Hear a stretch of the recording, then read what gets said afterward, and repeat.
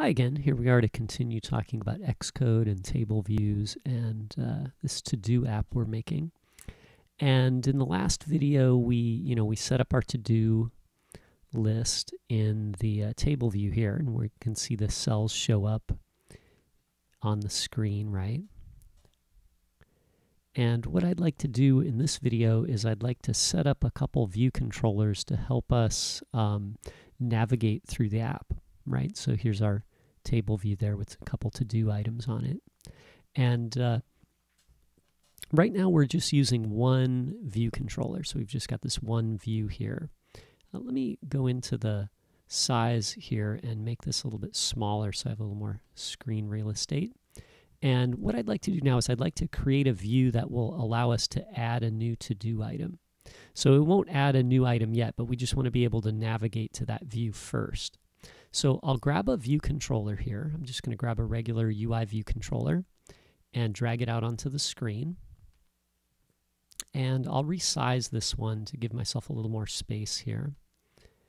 And maybe this view it'll have a label up here. And it'll say, add new to do, okay?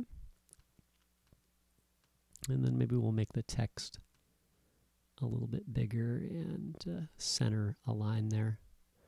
I'm going to resize this and reposition it here. And then, whenever you create a to-do, the to-dos each have a name, right? So maybe we'll use a text field here to add a name.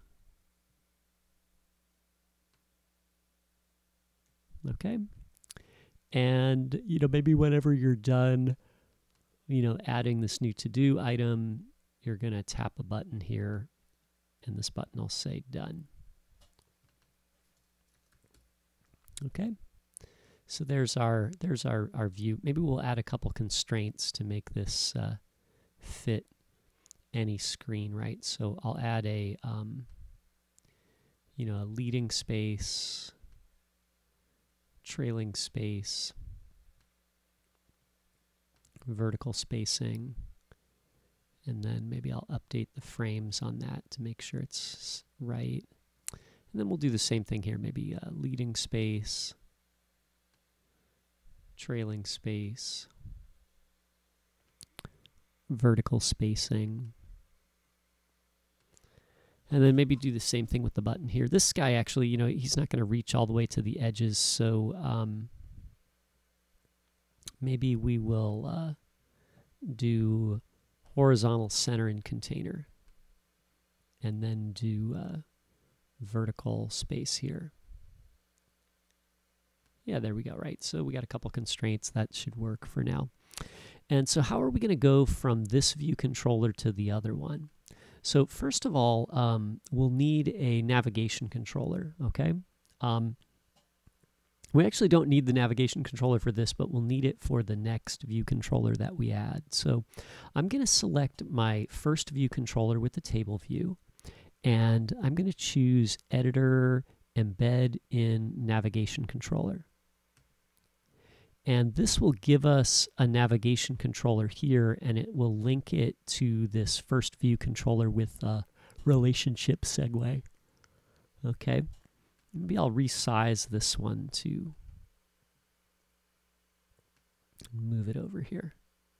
Okay, so now we've got our view controller, and the view controller comes with this navigation bar on the top here. And I'm going to add a button to the upper right corner there. So let me scroll down on the objects here. And the one that I want is the bar button item.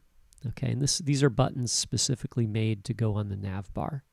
So I'll put an item there, and I'll select the options here, and I want to make this an add. So when you click on this button, it's an add button, and it'll take us to this controller. Okay? And then maybe we'll control drag from the button to this new view controller here. And what we want to do is we're going to do a present modally. And I'm going to do both. I'm going to do a show segue and a present modally segue. Okay, so I'm gonna choose present modally, and what that's going to do is it's going to create a transition where this slides up in front of the current view from the bottom. Okay, so a modal transition is saying that here's a question or here's something that you're going to do without leaving your current page or current content. It's going to ask you a question, and then when it goes away, it's going to slide down and then reveal where you're at. So you're not navigating to a new location, you're just kind of asking a question at the current location. So in our case, whenever we add a new to-do, we don't really want to leave the list. We're just going to say, hey, what's the new to-do you want to add? And then we'll add it, and it'll slide down, and we'll be back out of back at our original starting place, right? So we'll give that a quick test.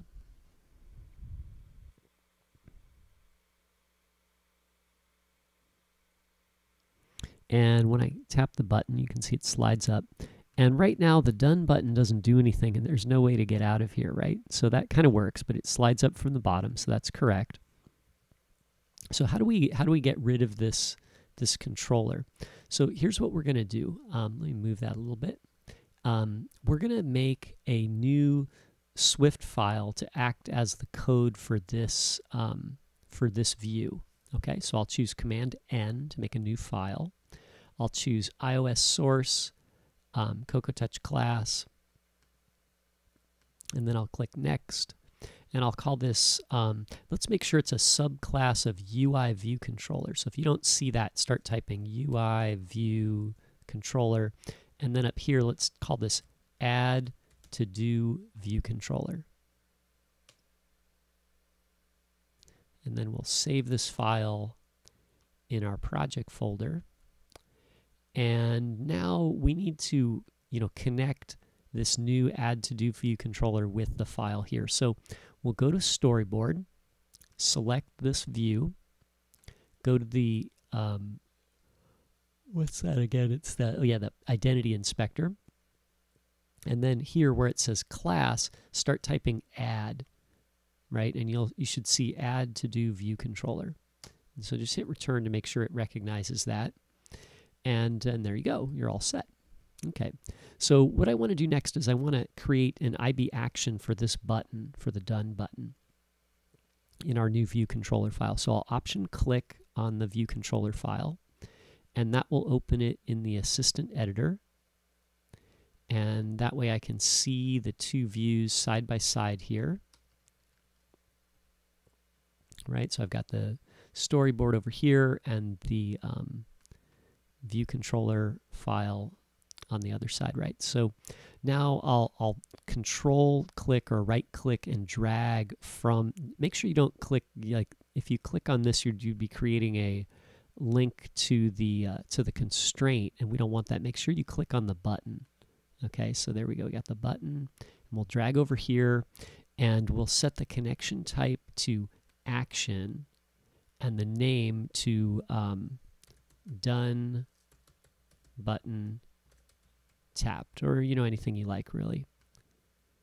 And there we go, right? So I'm going to set this type to UI button. This actually doesn't really affect us here, but I don't know, I'll just match it up so this is a UI button, right?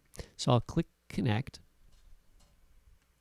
and there we've got an action. So this should say done button tapped, and it should say UI button. If you accidentally clicked on the constraint, it might say UI view constraint or something, right? So then you'd have to delete that and do it again. Anyway, so there's our done button. And to make the done button dismiss the view controller, what we're going to do is this. I'm actually going to switch out of the assistant editor and just show this one full screen, the AddTodo View Controller again. So here, this is the same file, but we're just seeing it full screen. So over here, what we're going to do is we're going to say self.dismiss view controller animated. Okay? So we're going to say self-dismiss view controller animated. And if you have a modal view that's being displayed, if this is a modal view, then it will dismiss itself. Okay? This animated flag allows you to say that when the view goes away, should it animate or not animate. I'm going to say true, and that will animate the process of removing the view.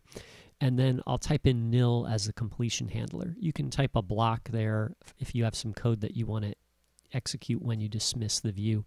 I'm just going to put nil for now. Okay, so let's give it a test. So we'll hit play.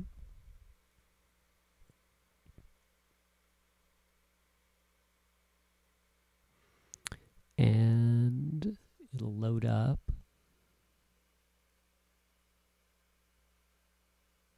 And then I'll click the plus button, and there's our view. And when I click done, it goes away, right? So there we go. Everything's working. So so there you go, right? So that's how we work with a modal view, okay? We'll add another view in the next video, and it will be a detail view. So imagine you tap on one of these cells, and then we go to a detail view, and it gives us more information about the to-do item or whatever it is, right? Okay, so thanks for watching, and I hope that's useful.